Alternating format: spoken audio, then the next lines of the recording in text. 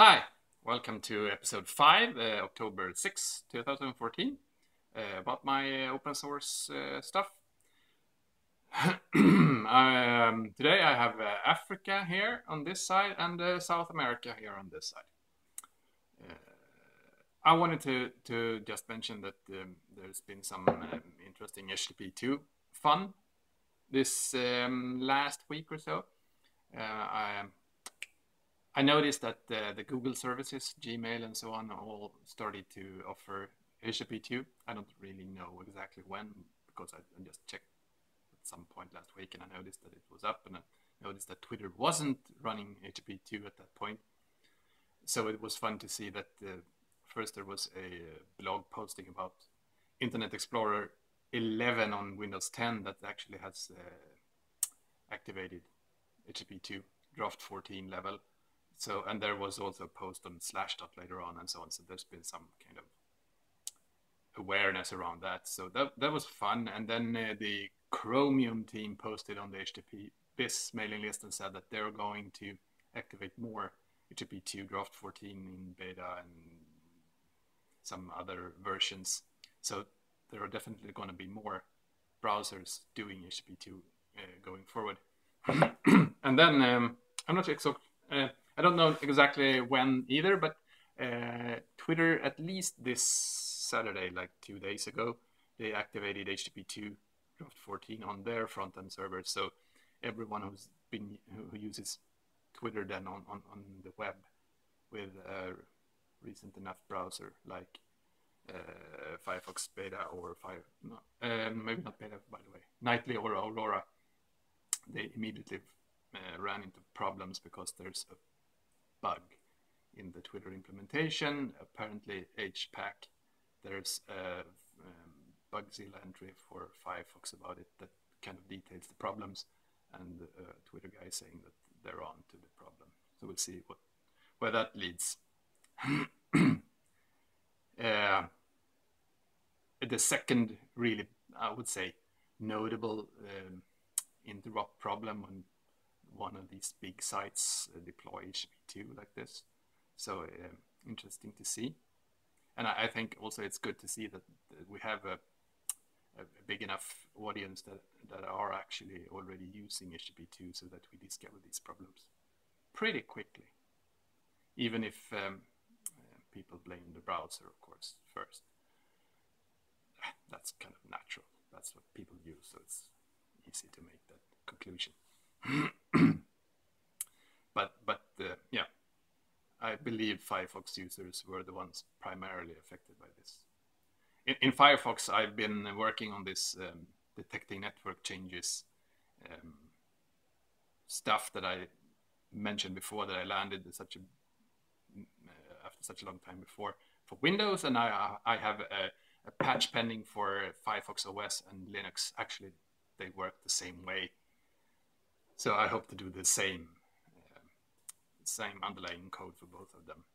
And I'm struggling. I've gotten good reviews and so on, but you know, we have a lot of different platforms and we have emulators and stuff, and so I have some problems just building and running fine on all of them. So I'm tweaking and trying. So yeah, moving forward at least. And during this week, I also finally just announced that I'm quitting the Rockbox project.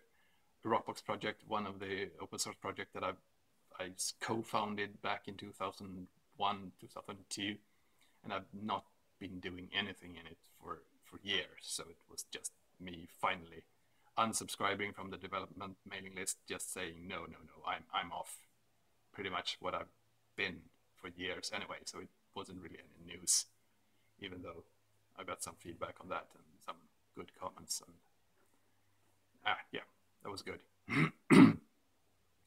So in the curl project then, always kind of things going on there.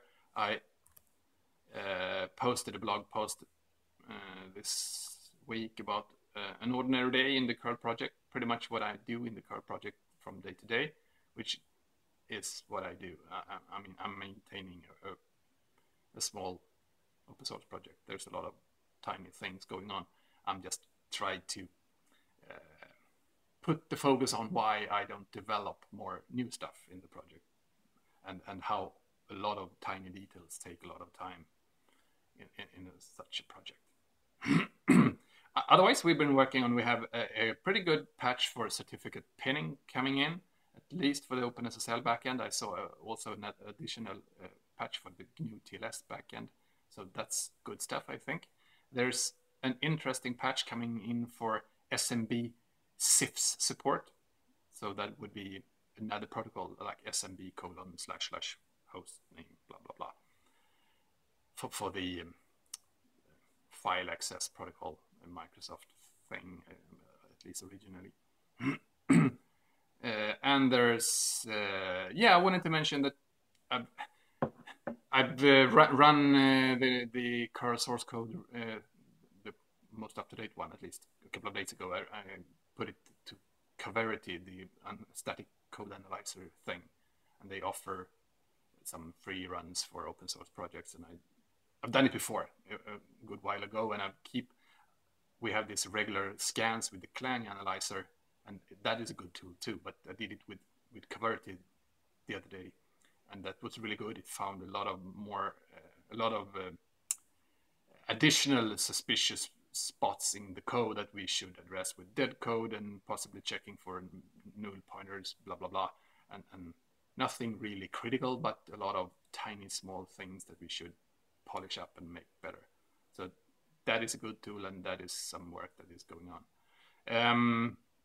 I wanted to mention that regarding the mailing lists in curl, they're all in moderate the first post modes. That means that if you're not the first time you subscribe and you send a post, you are moderated, so a moderator has to click you through.